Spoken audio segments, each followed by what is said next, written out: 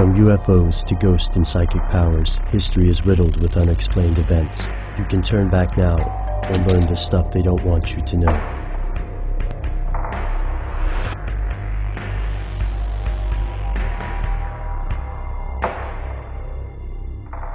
Humanity is one of nature's success stories. Our species has spread across the planet using our wits to survive, and we use our intellect for more than the pursuit of food, shelter, and clothing.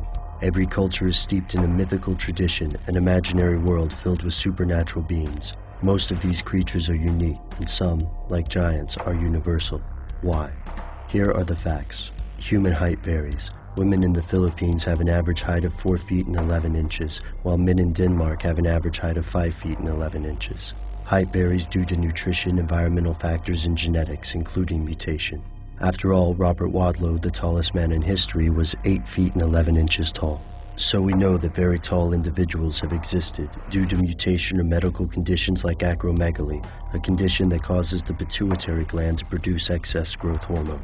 Yet legends surrounding giants don't dwell on one or two isolated cases. From reports of Patagonian hulks to the titans of the Solomon Islands, tales of giant communities linger in the modern day.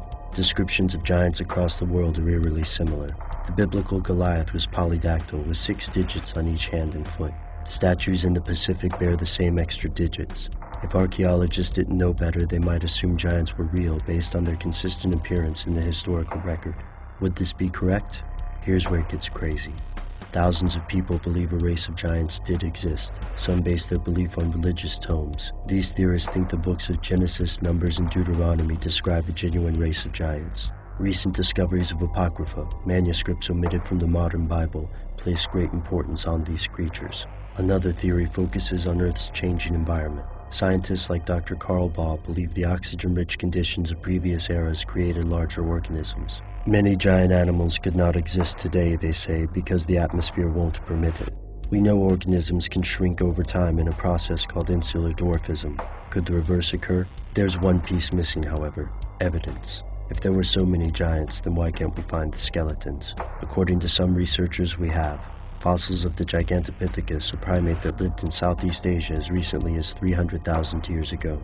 This 10-foot-tall creature could have coexisted with Homo erectus. Some scientists think this primate contributed to the legends of giants and may even have been closer to humans than we think. Large skeletons have also allegedly been discovered across the New World, and Native American tribes have also attested to the presence of giants like the red-headed Si-Te-Ka in Lovelock, Nevada. In every case, the skeletons have disappeared, convincing some researchers that mainstream science is covering up the evidence. If there is a conspiracy afoot, it's a giant cover-up. Why go to the trouble if giants are already extinct? Or are they? Some theorists argue that the giants are aliens. To this group, the giants are also the fathers of human civilization and constructed Homo sapiens from the hominids they found. These theorists also believe the giants will return. In this case, the cover-up comes from governments trying to prevent mass hysteria. It's an interesting notion, but it sounds far-fetched to say the least. Could mankind have shared the Earth with a larger cousin? Or are all these stories only that? Stories and legends? Is there, hidden away in the past, something they don't want you to know?